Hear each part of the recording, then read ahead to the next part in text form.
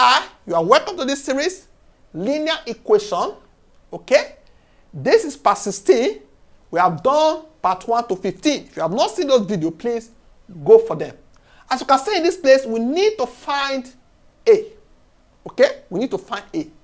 But unfortunately, this is on this side, this is on the other side. The only way to do this is to cross multiply. Or you bring this to this side and find the LCM. Let's just cross multiply, meaning whatever that is here multiplied by this, that is 3 multiplied by 6a plus 3 equals to this 7 multiplied by 2a minus 1. Okay? This multiplied by this will give us what? 18a. This will give us 9.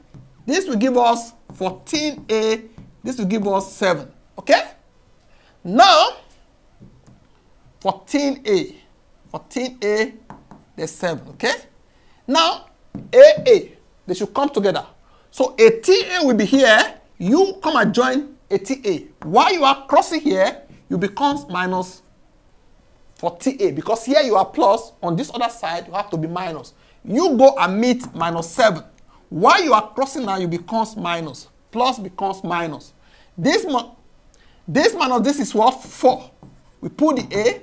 Minus 7 minus 9 is minus 16.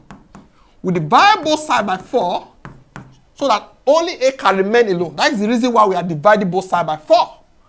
Here 1, here is 4. It therefore means a is equals to minus 4. This is our final answer. A equals to minus 4. Okay?